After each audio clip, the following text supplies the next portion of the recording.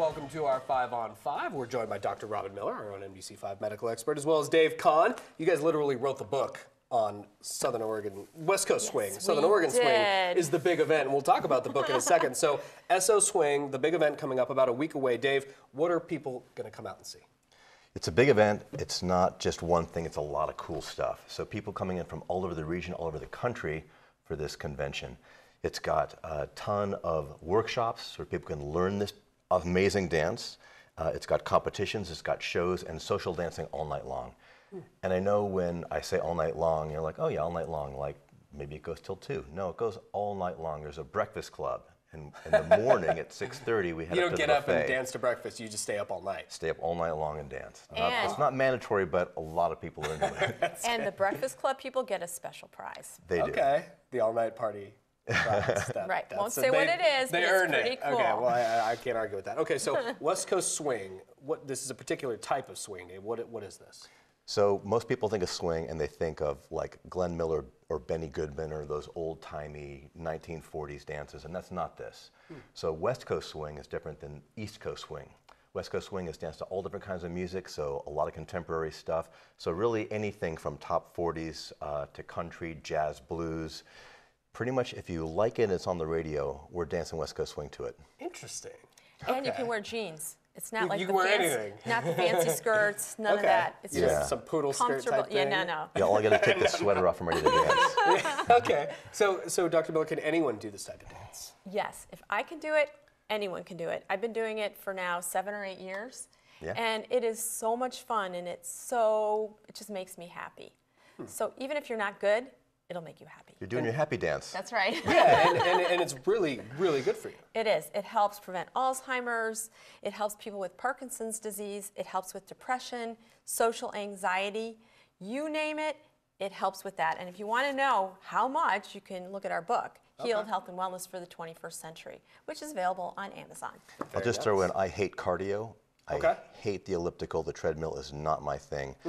And I'm a personal trainer. I don't do any of that stuff that people suffer through at the gym. I dance, and it totally works. Yeah. Nice. All right, very good. We'll take a quick break, guys. We'll have much more in a moment. Stay with us.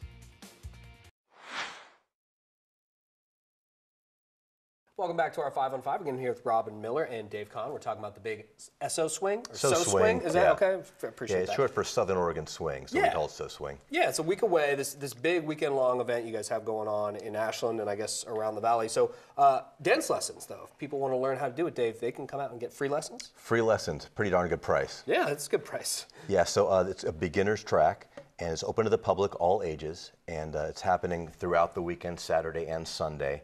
And you can just check out the schedule on the website. It's soswingdance.com, and just hit the schedule, and then you can just see what it is that we're offering, and anybody can come. Wow, pretty cool right there. And Dr. Miller, you talked about this being such good physical exercise. Dave, you're a personal trainer. You even talked about that as well. But Alzheimer's, this is good for your brain. Yes, we're all worried about losing our minds.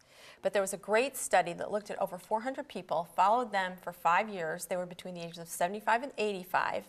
At the end of that time, they looked to see who developed dementia or Alzheimer's disease. And then they looked at the risks for Alzheimer's disease. And they found there were certain activities that some of these people did that protected them. They looked at swimming, bicycling, golfing, 0% decrease in risk. Reading, 35% decreased risk. Crossword puzzles, 47% decreased risk.